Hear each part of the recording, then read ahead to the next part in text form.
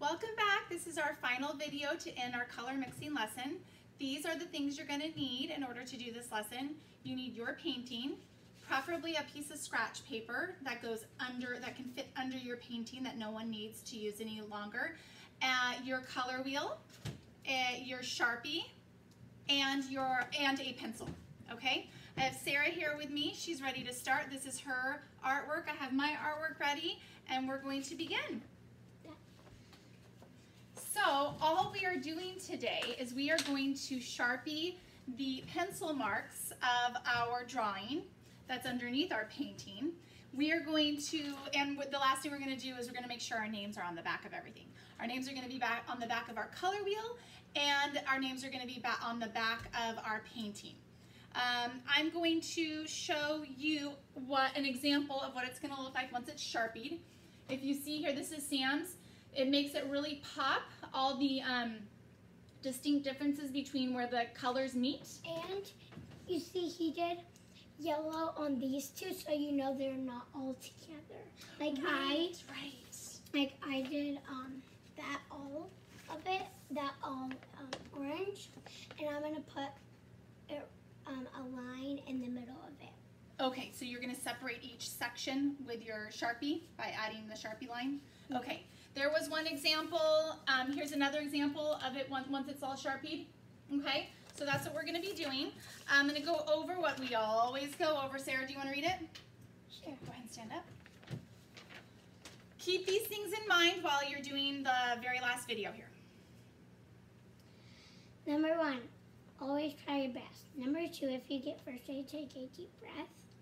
Count to 10, take a deep breath, and try again. Number 3,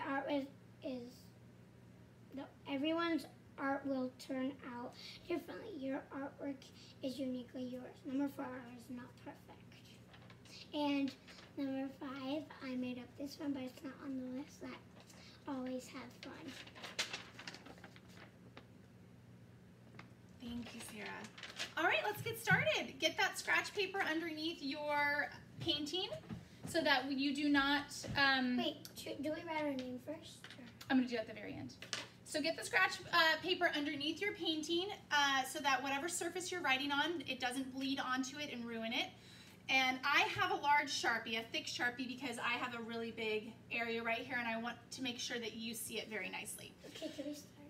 So all you're going to do is you are going to trace all of your pencil lines in. My advice... It's going to be like 12 minutes. You think it's going to be 12 minutes? Yeah, the okay. video. So what you're going to do is you're going to start from the very top and you're going to work your way down. Okay, that is my advice to you. When you go from the bottom and work your way up, things can smudge. If you're right-handed, I want you to start on the left and work your way right and down. If you're left-handed, start on the right and work your way left and down. I'm right-handed, so I'm going to work on the... Start on the left. So Sarah says she's right-handed. She's going to start on the left and work your way right. Wait, but why do we even have to do that? So that we make sure the Sharpie doesn't smudge on accident. Oh, yeah, because then if you put your hand down on it, it could smudge. Yeah, right. Hopefully not. Okay, so you get started. I'm going to get started. Sarah's going to get started. I'm going to start with my outside. Your outside line? All right, I'm starting up here. See how it's getting bold and popping? Take your time, go nice and slow, go at your pace. This is not a race. This is the final touch to this art lesson, and you want to make sure that you take your time and you do your best. Oh, that sound. Do you like that sound or you don't like that sound? Well, I don't really care. You don't care? Sammy, we did Sammy's class yesterday. I videoed with Sammy, and he did not like the sound. He felt like it gave him like like the chills. Yeah. I don't really care. Doesn't bother you? No, not really. Sammy didn't even like the way it felt on his hand, rubbing against the paint. He didn't like the way it felt. It's kind of like vibrating. We all have our own sensitivities to things, right? Okay, yep. So I'm working my way. I decided to do my big circle. I'm going gonna go Wait, Mom, look at it. off Like here. this. I'm working this way. Yep, you're doing great. Yep, keep going. You might find that you might want to get your entire balloon really bold and thick, and so you might do a couple layers of tracing so that it's a little bit more thick, or there might be a certain area in your balloon that you want to do that. That's up to you. Well, you have the thick Sharpie. If I you have one, then do. you might use it. Yeah. Are you going to let them? No, yeah, I mean, it's whatever you have in your home that you feel would be a good material to use. I am recommending you use the Sharpie. The Sharpies work best up against paint. They last longer, and they're the most bold, and you got a Sharpie in your as part of your materials that were handed out for your art materials. So Yep. I think that's the best thing to use. Sarah's saying that if you might have a thicker Sharpie at home that you want to use, maybe. If you have it. If you don't have it, then just trace over it a lot. Yeah. Like I did. I traced over a lot right there. Okay, you want to show them how you made that line bold and thick? She traced over it a couple times. Yeah, you can do that. So Sarah's working her way down. I'm working my way down. And I'm right-handed, so I'm starting from the left and I'm working my way right. me too. If you're left-handed, you're starting on the right and you're working your way left. Whoa. Get all the lines traced over.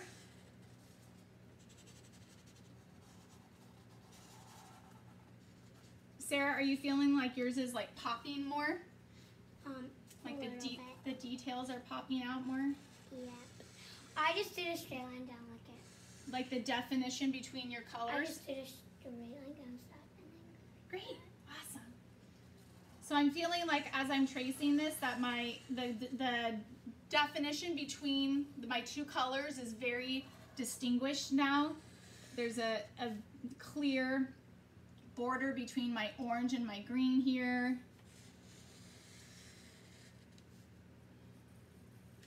I'm doing my triangles.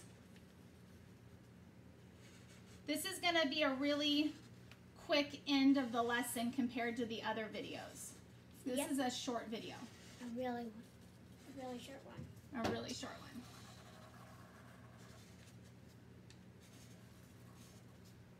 And you can just do this on your own even, right, Mom? Yeah, absolutely. Like if we're going too fast, it's okay. Just do it after the video. It's okay. Yeah, if Sarah and if our video finishes before you're done, it's okay. You just keep going. Yeah. It won't take you too long. I think you could do this in one sitting. One sitting, not city. Yeah, one time sitting down to do this. I think you'll be good to go. Like you don't have to pause or anything. All right, I'm almost done with my balloon. I'm doing my swooping lines down here. Me too, I'm almost done. Are you finishing up your balloon, Sarah? Are you getting towards the bottom of it? I'm a little bit more than halfway down. A little more than halfway down? Yeah. Maybe if you have some music at home, you want to turn some music on. Mm-hmm. All right, this isn't, Look at. this isn't very I technical. didn't even know if that was like that, so I just wanted to do. Okay, great. Keep going. Okay. Make sure you're getting all your lines, all your beautiful lines. Oh, I forgot to get these circles.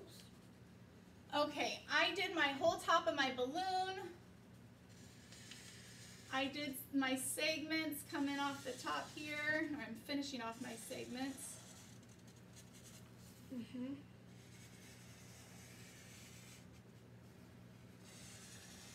All right, I'm all the way done with this. I'm moving this way. I'm gonna do the bottom of my balloon. I'm finishing my balloon, Mama. You're finishing the top of your balloon. You're doing great. Awesome, beautiful. All right. I'm doing this oval shape right here. And you know what always happens, Sarah? Always. Every year that I And every grade that I do this in, you want to know what always happens?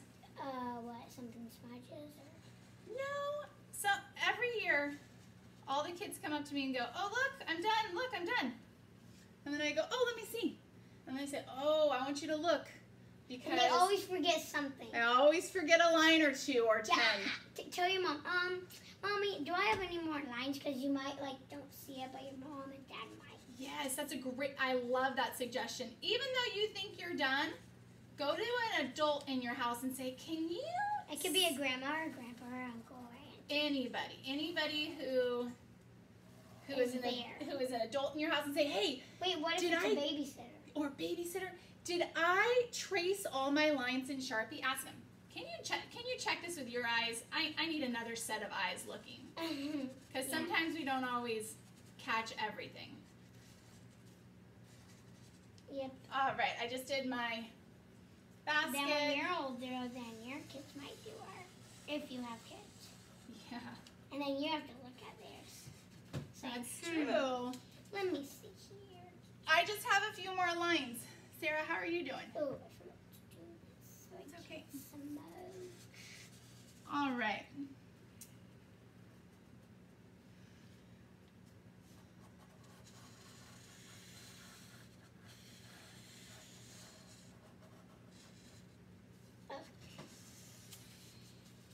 All right, I just did my last line. Now mine's and it's okay, really Mama, bold. if your Sharpie is a little bit. Yeah, can I show them that? Yeah. Yeah, I'm going to show them that. This could happen where you're doing your Sharpie line and it doesn't quite match right in between the 2 colors. And that's okay, right? Yeah, that can happen. So Sarah's wrapping hers up.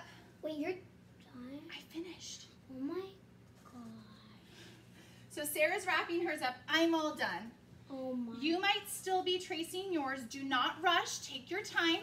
This is at your own pace. Okay. But what I'm going to have Sarah do, she's just going to finish this diamond that she's working on, and I'm going to have her stop for a second to show you something. Can you cap your Sharpie real quick? Yeah, just I want you to show them something, okay? So Sarah's right here, okay? But I'm going to end the video here in about a minute or so, and then you can wrap it up. But what I knew it 12 minutes. Yeah, we're at 12 minutes. What I want you to do is I want you to take your art composition and your color wheel, both of them. Grab your pencil right now. Stop. Cap your Sharpie. Stop. Cap your Sharpie. Turn everything over, and I want you to write your name in pencil. It doesn't matter if it's like this here to read it. You can do it like that. You can do it anywhere on the back. So write your name in your neatest handwriting so I can read it. And your teacher can read it. Your teacher's going to want to know, whose is this when you turn it in, right? Can you read so that? Sarah wrote her name on the back here. All right, one more time. Write your name. I'm doing it a little big so you can see it because all the Sharpie is there. All right, Sarah wrote her name nice and big right here. She is going to keep going. You're going to keep going. And I'd like you to finish before you get up, okay? I'd like you to just finish off. Go grab an adult and say, look, can you see if I have any lines that I haven't traced? And then once that adult gives you the thumbs up, you're all done, then you're all done. And you will be able to bring your art lesson. Can you can slow down, honey. Hang on. Let's just finish this, okay? And then you can keep going. You're going to bring all your artwork back to the November pickup date, okay? So make sure you have it all paper clipped together. All the art that you might have at your house, paper clip it all together, bring it back for the November material handout date, and hand your artwork in, and then you're going to get new supplies for the next lessons, all right?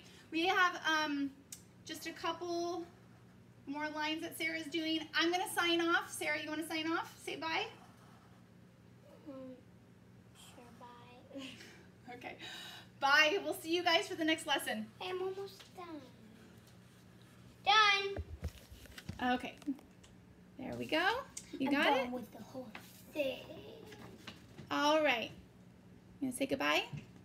Bye. Hope you guys like mine and my mom's.